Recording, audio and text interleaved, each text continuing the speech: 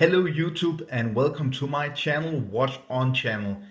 It's been a very long time coming, but now it's the time for my collection update, my watch collection update, state of my collection. So this is my entire collection here on this table.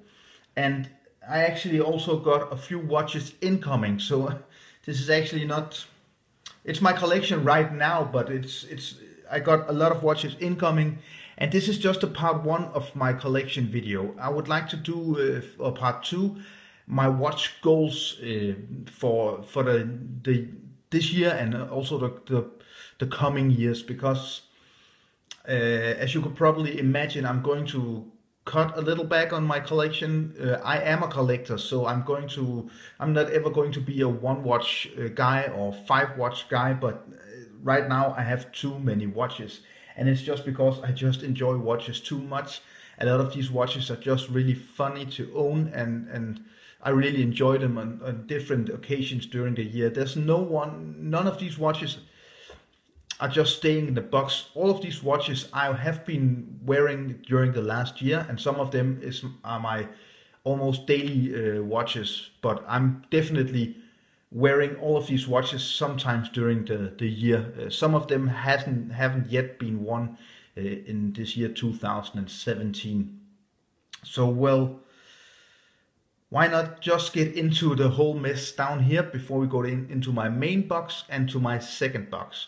So first off, we could start with this one, this watch is the Christopher Wharton Malvern Mark II, I believe it's called. This is an automatic Swiss-made watch. It's plated with 24 karat gold. So this is a dress watch, automatic dress watch, which I got at a very nice discount, because often Christopher Wharton clears out the remaining parts of the inventory. So a very nice automatic dress watch, which you will find a review of here on my channel if you're interested. Moving on, this is a Swedish watch. It's definitely not produced in Sweden, but it is a Swedish watch, and I have pulled out the crown since it's a quartz watch. I pull out the crown to save on the battery, but you can just tuck in the crown, and here you see it running. So this is a kind of a fashion watch from a very small watch brand called Grand Frank. Grand Frank are mostly known for fashion clothing, especially the suits are very popular and the shirts. But they also do a line of watches, which I would call dress watches. But still, you will also find a review of this watch on my channel, and this is actually a very nice watch, I think. A very nice, very affordable dress watch. Find the review of this watch if you're interested. So moving on, of course, here also reviewed on my channel. This is the Glycine Combat Sub, as you can see here. This is an automatic Swiss-made dive watch by the very famous watch company Glycine, which was this year acquired by Invicta Watches. But this is, and this you will see in my review if you find the review on my channel, probably one of the best offering for a affordable Swiss-made dive watch. This is a very, very nice kind of desk diver dress watch in a root beer color. I really enjoy this watch, especially because it's so flat. So it really just sits extremely nice on your wrist. Also, you can see the crystal is very flat, and this very rough leather strap is actually extremely comfortable. So one of my Swiss dive watches, and I will probably at some point make a video just concerning my Swiss dive watch collection, or maybe all my dive watches. So moving on to the newest watch in my collection, which I just picked up a couple of weeks ago when I went to Switzerland, to Zurich for business. I picked up this Satina DS1 Himalaya Special Edition. So this is the Powermatic 80. This is of course a dress watch, and this is a special edition. I don't think it's a limited edition, but a special edition commemorating a mission climbing one of the highest mountains in the Himalayas in 1960, where Satina tested how tough their watches were. And the watches actually withstood the pressure and the harsh climate, and really was working and functioning all the way through this climb. And this is a kind of a a celebration of that very famous climb, and this is one of the best affordable Swiss dress watches you can acquire. As you see down below the DS1, it's the Powermatic 80, so this has a power reserve of 80 hours. I haven't yet reviewed this watch, but I will very soon, so you'll be able to see a review of this Satina DS1 Himalaya Special Edition watch. Also a very beautiful case back with the, sorry, as you can see here, a black PVD coated rotor and this mountain shape, and a very nice leather strap with a butterfly clasp as well. But that was that one. Moving on to another Swiss dress watch. This is my Tissot, and I can't remember the exact reference number for this watch. Maybe it's back here on the back side. Yeah, you have it here. This is the reference number.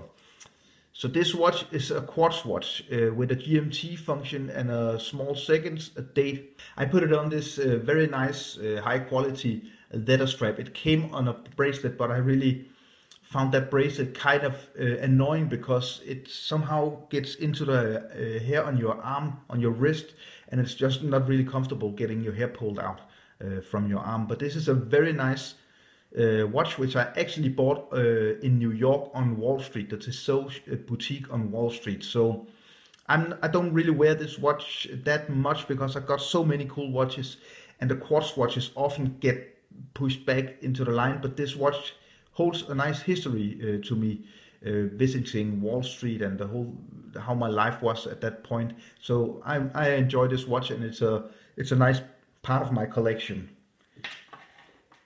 Okay, and this is one of the newer ones. This is one of the recent additions to my collection, and this is the Marlowe Sherwell. This is a dress watch from a micro brand in Oxfordshire in Great Britain called Marlowe, and this is a very special piece since it's a hand-wound piece watch with a Chinese seagull movement. You will also find a review of this watch, and this is like to me, this is a very just a casual kind of everyday watch. It is a dress watch, but I don't really know how much I consider it a dress watch or use it as a dress watch.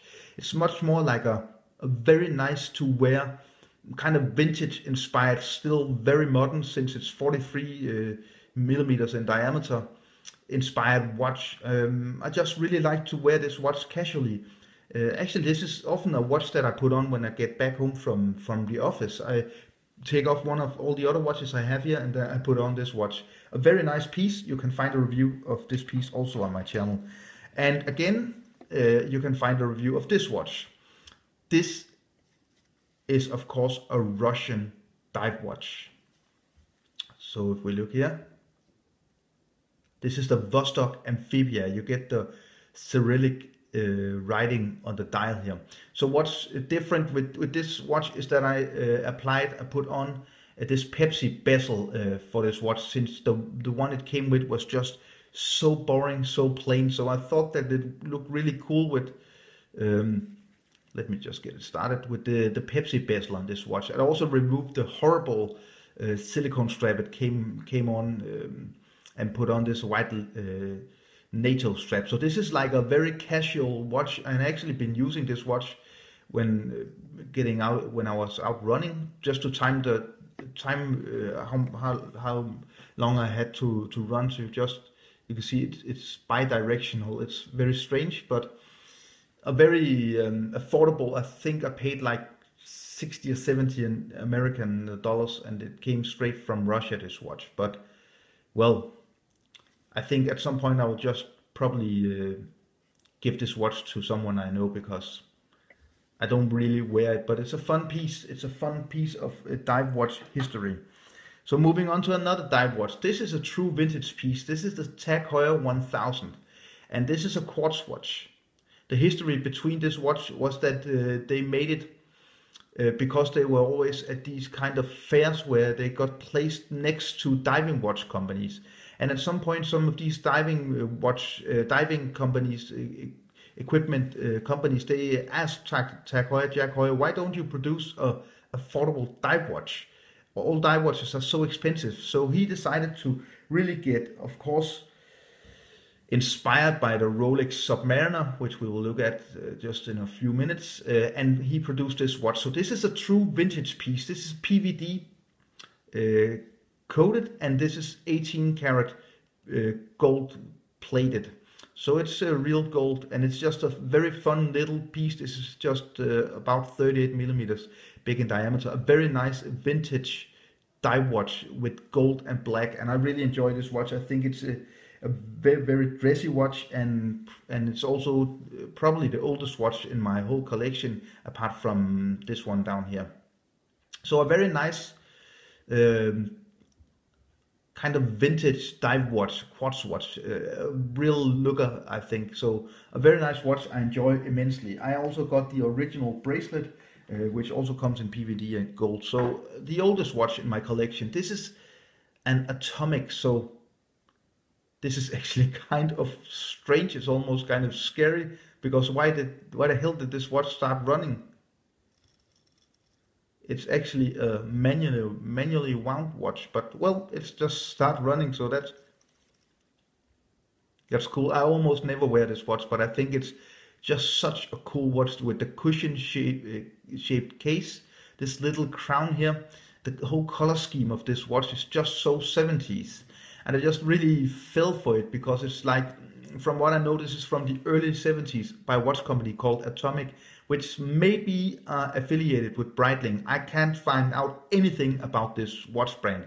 So if you have any knowledge about Atomic watches, a watch brand called Atomic Watches, which is defunct and has been for many years, well then please let me know, because then I would really like to know what this watch is all about. It's a really fun, nice little piece. So it's just like almost seeing like a puppy or a little kitten you want to take in, because they don't have any place to live.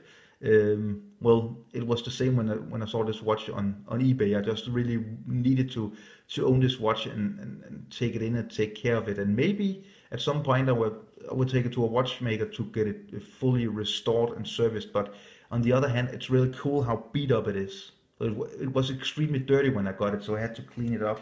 A very nice watch. So moving on to a whole other kind of dive watch. This is the Seiko, and I don't really remember the reference number for this. Maybe you can see it here.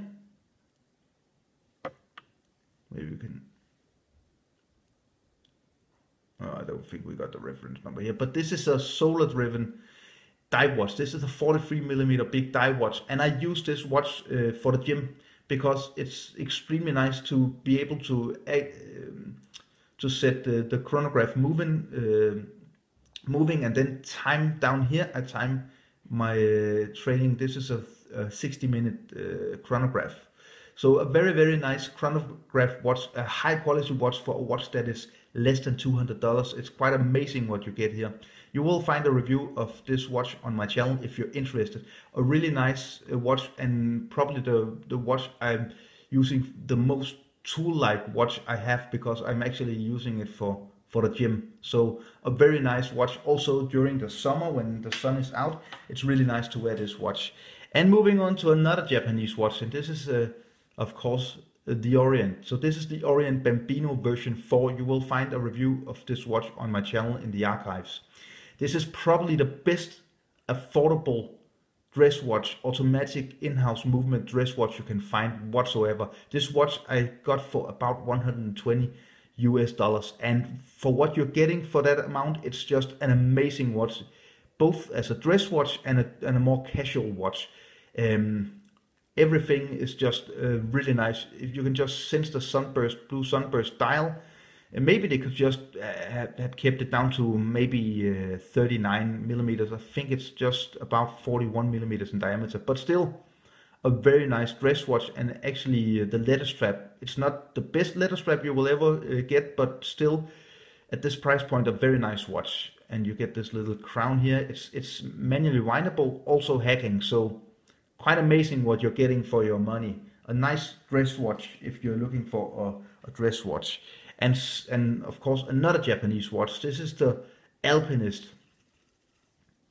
And let me just get it started. So I believe this is the Seiko SARB 017. This is a very famous watch that really goes back more than 100 years, this line of watches, and this is the latest edition of this watch. You will of course find a review of this watch on my channel as well.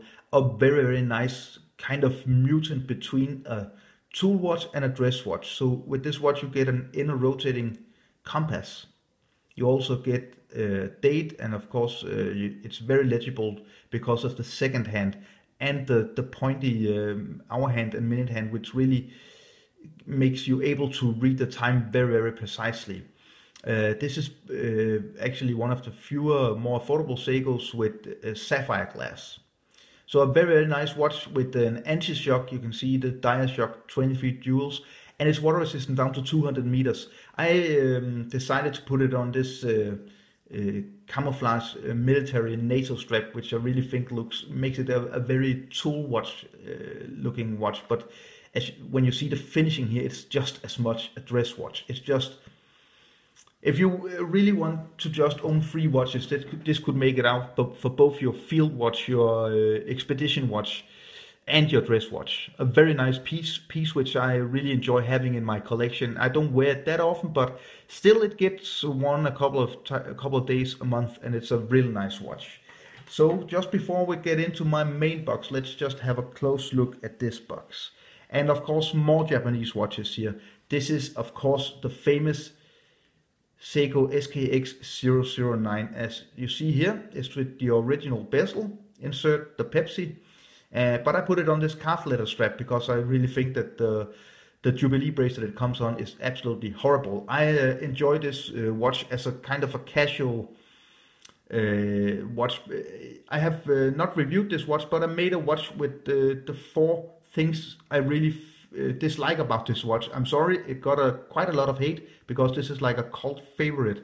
Everybody just loves this watch on YouTube, but it has some problems. But for a dive watch with the history of this watch and what you're getting, the toughness, durability of this watch, it's quite amazing that you can get a watch at this low price point. And as you see here, I got other bezel inserts. Here you get the Batman. Down here you have the green one. I think that would be the Kermit, and this is actually the one that came off my Vostok Amphibia. So it's down here. A very nice watch, and with a leather strap. It's really kind of a dressy dive watch. A very cool watch, which I actually get quite some compliments for when I wear it. It's not that often, but still I wear it. So now we're moving on to kind of my summer beater watches, and this is a Citizen ProMaster Eco Drive. This is a watch you can buy at I actually saw it down to about $100. And the great thing about this watch is that it's kind of the perfect summer watch. It's durable, it's water resistant down to 200 meters, and it's running as a Citizen Eco Drive watch on sunlight and also artificial light, but especially sunlight. So with this watch, when you get it out in the sun and give it some hours in the sun, a full day in the sun, it will run for 6 months and not stop running. And it's actually kind of a dressy dive watch, I think. A very nice watch, one of the first, actually my first Citizen watch ever, and a watch I really enjoy. So now you can see, actually if you just notice the second hand, that's quite funny. It jumps 2 seconds. This means that this watch needs to be charged out in the sun. When it's charged again, it will start to just move by 1 second at a time. So I need to charge this watch. And staying within the Citizen Eco Drive line of watches, this is another ProMaster. You will also find a review of both of these watches on my channel, of course. This is the blue edition, and this watch I bought this summer in San Francisco, in Chinatown in San Francisco, where I found this little watch shop run by this very nice old Chinese man who he was actually okay with me trying to heckling about the price. And this was a watch I was wearing all that very nice holiday in California and Nevada in the US last summer. A very nice watch, which is my my absolute #1 summer watch at the moment. I really enjoy it. The rubber strap is just perfect, and it's just a very tough watch, and being a watch running on sunlight, it's just a perfect summer watch, and you don't really At about $200 or less, you really just get a watch that you're not too afraid to wear on the beach or beat up. So moving into kind of one of the most affordable, bigger Swiss watch companies. This is Festina. And so why do I own this kind of low level Festina chronograph watch? Well, this was actually a gift from my girlfriend when we were quite of just getting into our relationship. And well, I just thought it was totally great that she gave me a watch. And for what it is, it's actually quite a cool watch with a lot of different functions. If you see the dial with the different chronograph functions, you get 24 hours, you get 60 minutes, and you get 60 seconds as well. And you get a tachymeter, and also the lumen. This watch is very, very nice. It's very easy to handle. The biggest problem is the setting the date. That's not really well made by Festina. It's of course a quartz watch, but everything is really well built.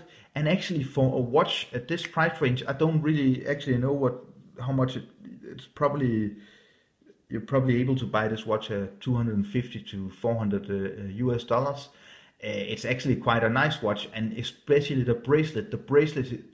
I really like the look of the bracelet, and it's extremely comfortable wearing the bracelet on this watch. So this is actually a bracelet that is a lot better than what you would actually think you got with this watch. So a very nice watch with some great memories, and just a watch that holds some emotion for me. So I enjoy that one. So moving on to my field watch. And again, I'm sorry, I just can't remember the reference number of this one, but you will find a review on my channel for this watch. I haven't reviewed the Festina, maybe I will do it at some point. So this is a field watch, and this is actually a very high quality Seiko 5 Sports field watch. You get a date complication, amazing loom. You get hacking and manual winding.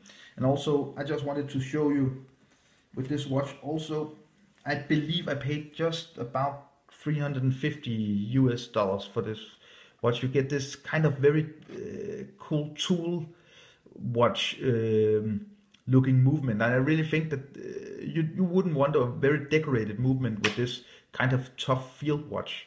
You want a really kind of industrial looking movement. So that's just really great. You can see it's the 4R36A movement, 24 joules.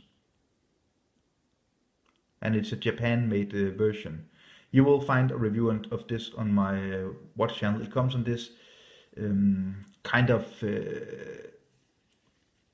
rough nylon strap, but with this leather interior, which makes it very nice and comfortable to wear. And it also has a rotating bezel, unidirectional, which makes not that much sense since you don't have any minute markings, and it's not a dress watch, but still it's water resistant down to 100 meters. A very cool, nice field watch, which I haven't worn for quite some time, so maybe I should just at some point bring out this watch. I actually kind of enjoy this watch. It's a special Seiko watch. You don't see too many of these Seiko watches here on YouTube. It's probably some of the other Seiko watches I have, you see a lot more. And of course, this is one of the ones you see the most. This is probably the most famous affordable Seiko dress watch. This is the Cocktail Time, or the Saab 065. And this is actually going out of production. This is being discontinued. So if you are looking for having this watch, getting this watch in your collection, you should probably try to find one of these watches on eBay, because they have introduced 2 new models of the Cocktail Time, which they have put into the Precise line. Absolutely amazing watches, but this is just a fun piece, especially because of this dial, this kind of cocktail dial. It's just an amazing dial they put on this watch. And this is I put it on a blue leather strap because the one it came with was just horrible.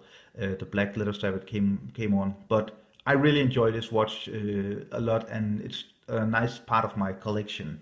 So let me just close down this bad boy, and let's get into my main watch box.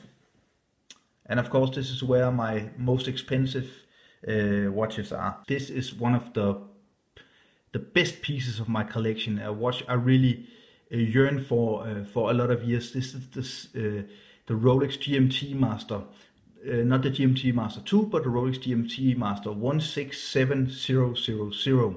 So this is the one with the non-independent GMT hand. And I just really enjoy this watch. I think it's an absolutely beautiful watch, and this is from 1991, so it's just more than 25 years old, which, depending on who you ask, actually makes it kind of a vintage watch. And well, if you know Rolex, you will know that this is a legendary watch. As you can see with the hour markings, this watch was treated with tritium back in the days. For the luminous material was tritium, and today it's completely faded. There's no lume whatsoever on this watch. But what is really great with this watch is that it just gets this really beautiful yellow kind of color with the hour markings, which is just absolutely amazing. I really love this watch, and this is a watch that is of course going to stay forever in my collection. It's a magnificent piece. So moving on to its bigger brother, or maybe little brother, whatever you want to call it. This is of course the Rolex Submariner No Date. So this one is the 14060. This one was produced in 2001, and this is with the, I think it's the superluminous, or what the material that Rolex uses. And this just lights up like a candle at night. This is probably the watch I wear the most of all my watches, because it's just so casual, and it just goes with so many different clothings and in different weather. And usually I just wear it on the bracelet, but I also put it on a James Bond NATO strap, and I also actually fitted it with a leather strap, and it almost makes it like a dress watch. So it's just a really nice watch I got not so many months ago, and I'm totally happy with this watch. This is definitely also a watch that won't leave my collection, because it's just a legendary watch, the No Date Submariner pre-ceramic bezel, and I prefer the pre-ceramic bezels. Also the maxi case that Rolex do today, I just think it becomes too big. So moving on to another legendary dive watch, which also has a history with James Bond. This is of course the Omega Seamaster. So this is the James Bond watch, the automatic Omega Seamaster, and this was my first luxury watch, my first high-end Swiss luxury watch, and I just enjoy this. The clasp is one of the best that has ever been made, and the bracelet is just amazing. The whole design, how thin it is, and the helium escape valve, and the color on this watch. Also the wave dial you can see here is just amazing. Everything just really works with this watch. I hear some people complain about the red tip on the second hand.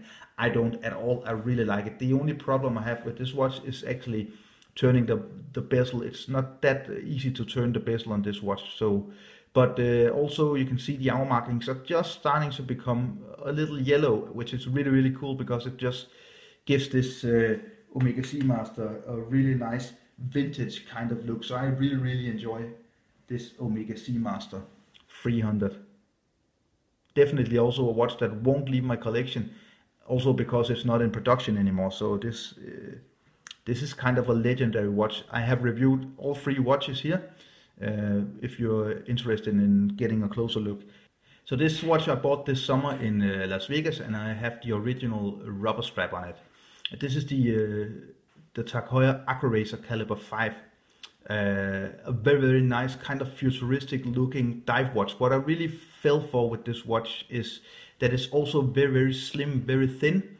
Also the white dial, I really like the kind of textured kind of white dial you get here. Very great lume. Also the whole bezel design is definitely something that is different with this watch. So a very casual kind of desk diver, almost dressy watch. When I put this watch on a leather strap, it almost resembles a dress watch somehow. So a watch I enjoy immensely, and a watch that will probably for always stay in my collection, as it also holds some great memories, and as you see in my collection, one of my few white dialed watches.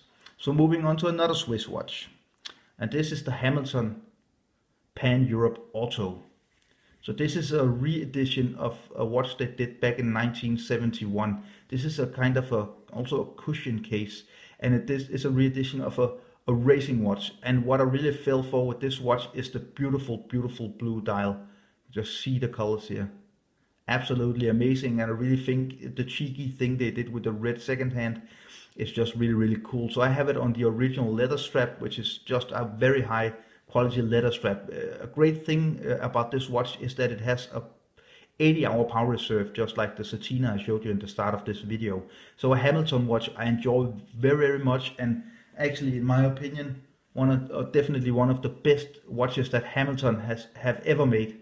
I think this is just a perfect Hamilton watch, and also a watch that will definitely stay in my collection forever. A watch I enjoy very much, an extremely casual watch, but still also almost a dressy watch, because it's just so well made and everything just falls into place with this watch.